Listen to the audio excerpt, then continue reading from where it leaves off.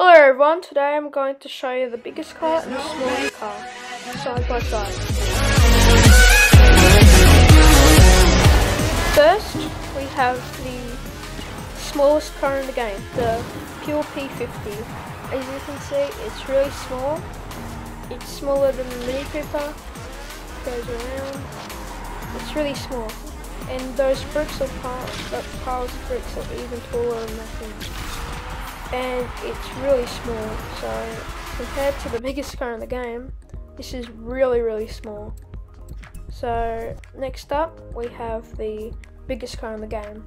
So this is the biggest car in the game. It's way bigger than the smallest car in the game, obviously, and it's just so big. This is the Forza Type D. It cost me $3 million, so I don't really recommend it, but look how big it is. And look at side by side. I'm just going to crash to this Mini Cooper right away. Look at this, ready?